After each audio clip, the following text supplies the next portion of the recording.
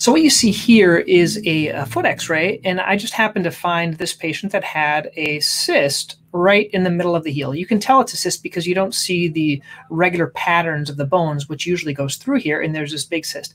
Now, these are many times what we call incidental findings. It means you're not really looking for it, but you find it. And occasionally it can be a cause of heel pain. And that's why we get x-rays on our patients. Not many patients with heel pain or plantar fasciitis have a bone cyst, but it can happen. And that bone cyst can fracture through and cause a problem. You can also see this patient has something kind of unique. There's a double heel spur, which is kind of a unique thing that you can see in this patient. I'm going to put a little link to a course that I have on plantar fasciitis or heel pain if you want to learn more. Once again, this is not very common for plantar heel pain. You need to have an x-ray to take a look at it. And the treatment, if it's not painful, you don't do anything. 99% of the times you don't do anything. If you fracture through it, then you go into a walking boot. And then if things don't resolve, you can pack it with bone chips. Okay. Once again, I'm going to put some links underneath here that's going to help you with a shoe buying guide and also a course on plantar fasciitis. Thanks.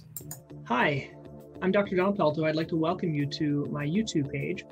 And on this page, you're going to find a lot of resources that I've set aside for you if you are my patient or if you're here just learning about your foot condition. I'd like to give you a little tour and share a little bit about what we have to offer on this website.